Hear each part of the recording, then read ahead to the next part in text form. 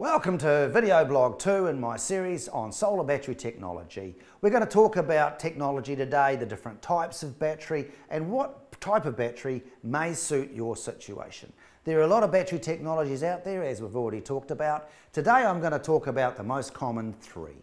So let's start with lithium.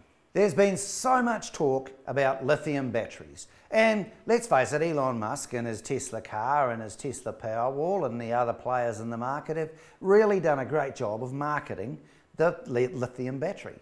Now, what I want people to be aware of, I think it's very important to understand there are different types of lithium. There is lithium ion, which is the most common, and this is what you'll find in like the Powerwall and the LG Chem, and quite a lot of the batteries on the market are lithium ion. And then there's lithium iron, I-R-O-N, commonly called lithium ferrophosphate. And that's what they call the safe lithium. Now, if you go to my website, there's quite a good presentation on the website which covers the difference between lithium ion and lithium ferrophosphate. If you've been following the news in the last year or two, you'll be well aware of things like the Samsung Note 8 banned from being taken on planes. You would have heard of the hoverboards bursting into flames on the side of the road.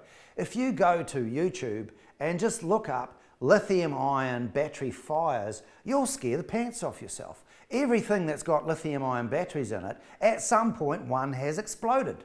And I truly don't believe that lithium ion home batteries are going to be any different.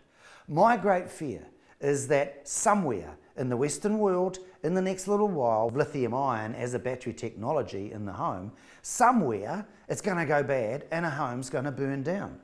Now, what you have to understand about lithium ion is at this stage, the fire department does not have the capacity to put that fire out.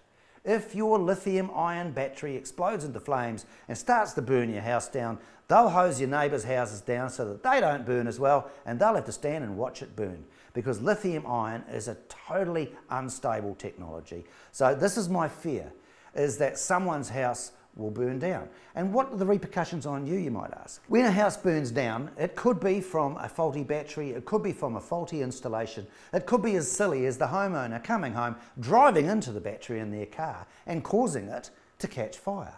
But the repercussions, as I fear them and as we're hearing in the industry, is what's going to happen to the cost of your home insurance. The minute that somewhere a house has a fire due to a lithium ion solar battery, the insurance companies are going to be all over that, and your insurance premiums are going to go through the roof. So any savings you might make on energy, any benefits you've got from your solar storage could be undone through an incredibly increased insurance premium.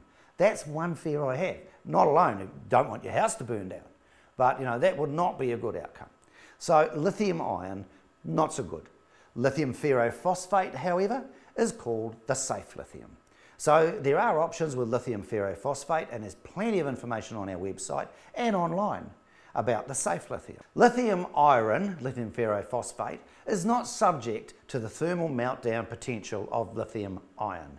It's not likely to explode into flames and burn your house down. That's why it's commonly referred to as the safe lithium.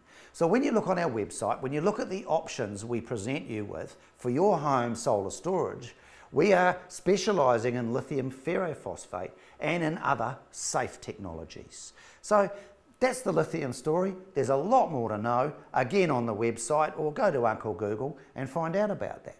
The next technology that I want to touch on is lead carbon. Lead carbon technology is something that's come about over the last 2 to 3 years and is largely used in large-scale off-grid solar power systems. Now, lead carbon, one of the toughest battery systems out there for a pure off-grid living. When we put in our large off-grid systems, as you see behind me here, that run an entire home, or even in one instance, we're running a government department, a complete government department for Auckland City Council on an off-grid system, we use lead carbon batteries. Now, the lead carbon battery is really an innovation on lead battery technology. And we all know lead batteries, they've been around forever. They're a tried and proven battery technology. But lead carbon takes things one step further. With the lead carbon battery, the manufacturers introduce another aspect to traditional lead batteries. So they introduce a carbon sheet into the battery on the negative side of the plate. Now this is all a bit technical. What it does is it provides what they call a supercapacitor equivalent capacity to the battery. Now that all sounds like a lot of jargon, but what it means in real life is that lead carbon batteries that we power all of these homes around the country with, they perform very much like a lithium ion battery in as much as they'll pick up a charge very quickly, they'll hold that charge at any state of charge, and they'll go to a deep discharge. These batteries can discharge down to 80 or 90% without harming the battery, and that's previously been unheard of in lead type batteries. So again, if you relate to the life of a battery and the cycles of a battery, and batteries are all run in cycles, how many times can I drain this battery fully? You'll see that an AGM battery at 1550 cycles, a tubular gel battery at 5500 cycles, or going to a lead carbon battery, potentially 7000 cycles. So that's 7,000 times that your battery can go down to its discharge level and be recharged again. That's a 20-year design life.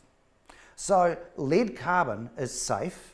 It performs nearly as well as lithium in its discharge and recharge rates. It doesn't have any capacity to explode or burn your house down. It has a massive ability to give you a lot of energy back from your battery bank.